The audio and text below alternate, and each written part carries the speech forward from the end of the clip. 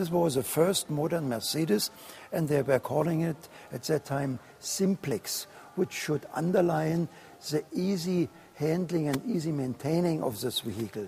Due to the now steel chassis and the longer wheelbase, it was possible to put the center of gravity further down, and this helped a lot in regard to driving safety and driving stability.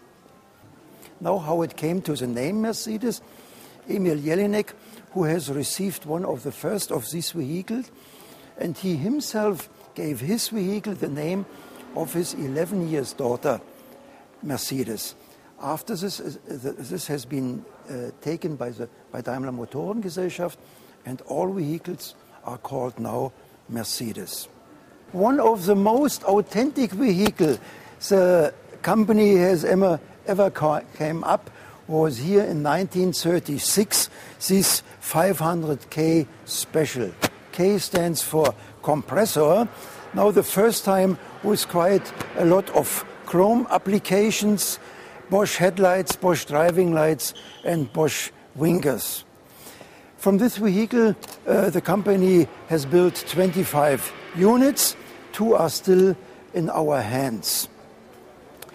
Now you might ask what was the price at that time for this vehicle without having exact figures, but people telling you the value of this vehicle was at that time like a 3-family house in the finest suburb of Berlin-Dahlem-Dorf. I would kindly ask you to have a look, please, to the dashboard.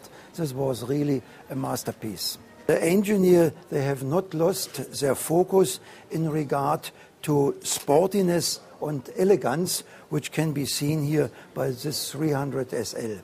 Volkswagen at that time cost roughly 4,500 Deutschmark, and this 300 SL here 40,000 Deutschmark.